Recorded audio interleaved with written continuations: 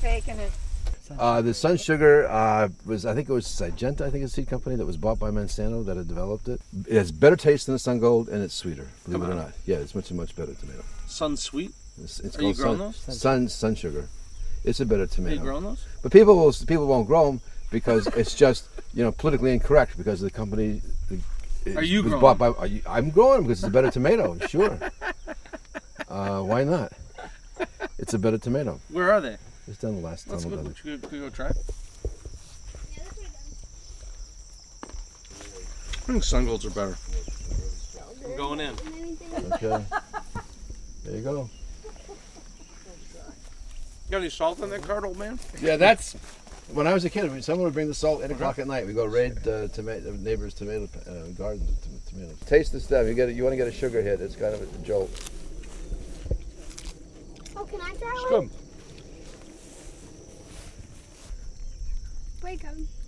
You like it? Yeah. It's okay. It smells like a carrot. Check it out. Yeah.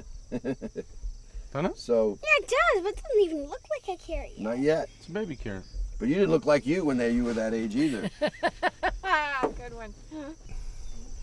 We fall in love with this. Your soil's like clay, right? Yeah, it's a clay. It's a silt loam clay soil. Yeah, clay soil. Do you know the name of it, David? Pecatonica silt loam is what's right here. What's Pecatomic Salome? Pecatonica refers to a river and a type of soil. Pecatonica silt loam is the ideal soil for corn. Pecatonica. Pecatonica. You got it. Silt loam. Silt loam. Perfect blend. Perfect blend. Minerals. It makes sweet beets. Clay. It makes great. Perfect beets. Everything perfect. Soil envy, I guess you would call it. We had a garden, and we'd come out there on weekends from Chicago and just work. It was just recreational labor. But the garden got bigger and bigger and became part of our household economy. And then, you know, it got out of hand.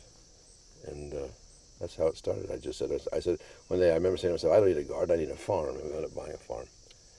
But back then, you could buy, the farmland prices had crashed to 25 cents on the dollar. We bought 170 plus acres for less than a 2-bedroom condo would cost at the time in Chicago. Yeah, I want to get this farm so it just feels right. Dave's going to get it so it feels right just in time for my wife and I to buy it when he goes to his retirement. Yeah. You know, it's got to feel, you know, right and balanced. We began to realize several years ago that the weather was making it harder and harder to grow vegetables. You just have these it just jerks you around, and it's not easy to grow vegetables in that kind of situation. So we had to begin doing something to begin to offset that, to begin to hedge that up. So we're doing more and more livestock for that very reason. So I tell people who want to come work on our farm, they got to read 2 books. They have to read The Unsettling of America by Wendell Berry, and they have to read a book that has nothing to do about farming, but a lot to do about this farm, which is Albert Murray's book about Stomping the Blues, about blues and jazz. And if they could understand those 2 books together, then they can understand what we're doing. What was the here. first one? Wendell Berry's Unsettling of America. And then my favorite Wendell Berry quote went something like, only when you have an understanding of limits is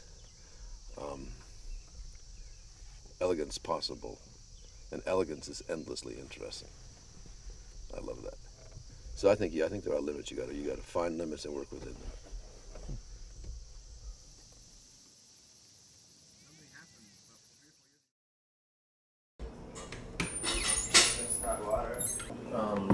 But anyways, you said you had an idea for a sardine? Oh yeah, so sardines done however grilled, and making like a sort of a fricassee with some of the Chioggia beets roasted off, and then some of the duck hearts, and then maybe a few shavings of the Chioggia as a salad on top. Sounds really good. That might be cool. I think the duck heart with the hi, good morning. 40 pounds, okay, go ahead. Arugula, let's say 2 pounds. I know you're helping. Go ahead. Maybe 3 pounds. Okay. Potato onion.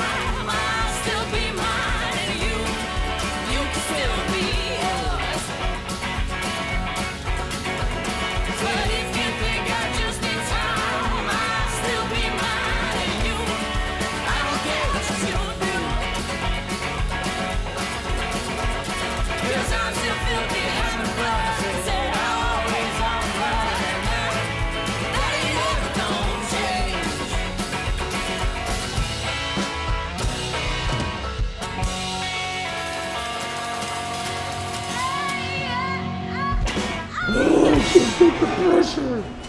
Perennial plate. Hey. This guy, as soon as the first plate starts, he's gonna start screaming. Okay! Unacceptable! Don't forget about your beats. They haven't even gone yet. Okay. Because there's Oven is preheated. I'll just cook it in there. Porchetta